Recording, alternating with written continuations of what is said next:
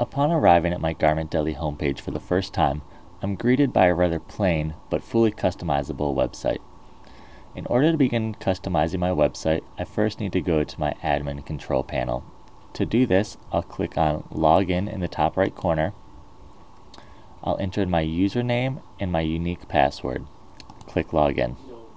At my admin control panel, I'm able to complete a multitude of tasks.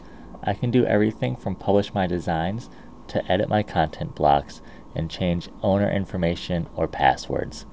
What I want to work on today is my page layout and colors, and I'll do that by clicking on the page layout and colors link below Edit Theme and Pages.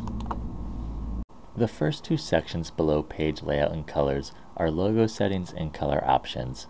I'll be using these sections to upload my header image as well as to manipulate the colors on my website.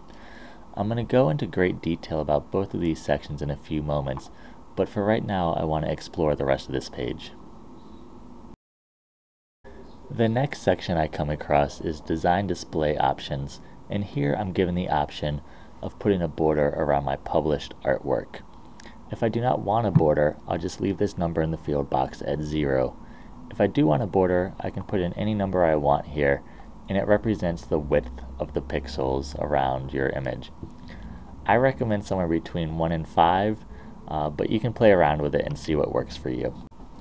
Under Page Layout Options, I'm given several different choices for where to display such things as product category links, content links, login logout link, shopping cart link, and even a design search form. My options consist of display and nav bar, which will display the content in the top navigation bar, or display and sidebar, which will create a sidebar to the left of your screen. At Messages and Content, I'm given the ability to type in a custom message or even upload an image that will appear above the style selection garments.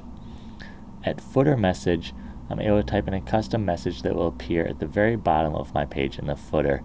By default, it's set to copyright, the copyright symbol, the current year, and the site's name.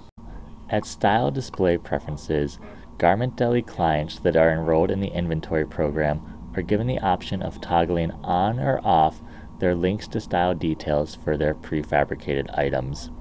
Below that, Garment Deli users are given the ability to toggle on or off the array of color options that are displayed when clicking on the Garment Details tab.